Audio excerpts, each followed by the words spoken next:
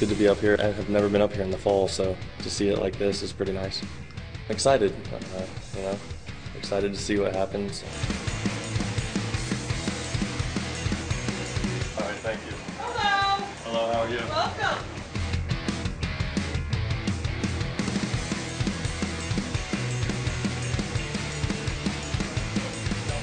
I'm very thankful for it. I want to thank the writers, for voting for me.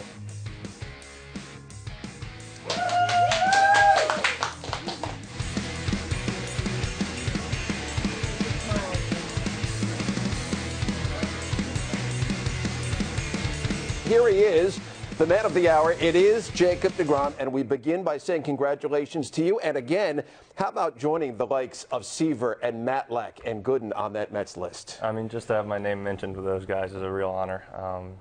Coming into this year, never would have expected any of this, and just really thankful that it happened. It has been a meteoric rise. Go ahead, Harp. Jacob, when you first came up, I heard from scouts, everybody said you were hard thrower, sinker down in the minor leagues. That's the way you got people out. Then you got up here, and scouts were amazed you were able to adapt and throw up in the zone as quickly as you could. You don't see that from guys young in the major leagues. How did you do that so quickly?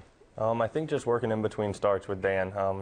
He put a lot of work in with me. I would throw two sides sometimes in between starts to work on repeating my delivery, and then just watching the video with him and working on, repeating my delivery and different mechanical things has really helped out. When I was in the front office with the Mets, we used to worry about guys coming up from the minor leagues and how they'd handle New York. You pitched to a 1.7 ERA at home. I mean, that's ridiculous how good it is. How did you handle it? I just tried to keep things simple. Just go out there and take it, one pitch at a time and try to throw strikes.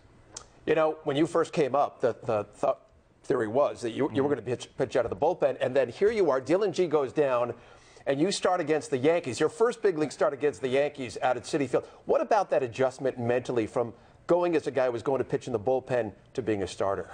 I think it was a bigger adjustment trying to figure out how I was going to throw out of the bullpen. Once they told me I was going to start, I was kind of a little more relaxed. But I just tried to go out there my first one, and I didn't look around until the game was over because I knew there were a lot of people there, and I was really nervous. So I just tried to have fun with it and try to throw strikes, and I went out there and gave it my best.